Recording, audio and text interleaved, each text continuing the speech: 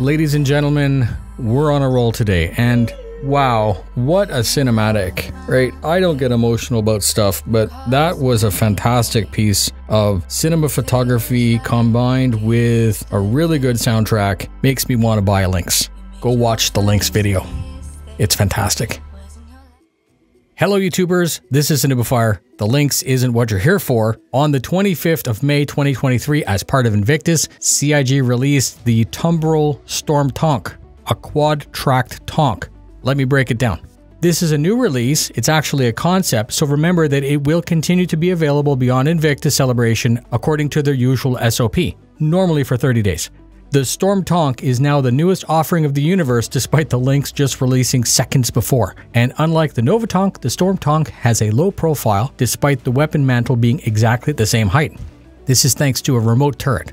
This is a much more intelligent and defensible concept. It's said to be fast, it's said to be maneuverable, and I even appreciate its aesthetics. It has a crew of one, and I would like you to let that sink in a little bit, because compared to having several people in one Tonk, you have the same quantity of people possibly in many Tonks. Many Tonks are harder to hit all at once. Many Tonks can be maneuvered independently from each other, which makes several Storm Tonks a more deadly threat. It lists a single size 3 laser repeater. That's meh, but we need to test it to see how good it is. At the time of the video, there's no Q&A, but I will surely break that down for you if it's made available, and I actually really like it. I would like to have this as my daily car in real life, to go to the beer store on Friday. It would totally help with the road ragers.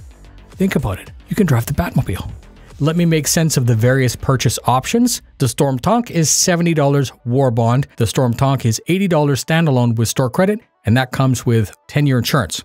Paints are available, but this is a concept, so who knows when you can drive it. And as I said in the Fury video and in the Lynx video, the CCU upgrade paths are available. It's $70. It's quite a low price, so your upgrade options are quite limited. Consider that if you were going to spend that money anyways, just opt for the Warbond option as the best overall value to support the project. Don't feel obligated to buy it. It's a concept.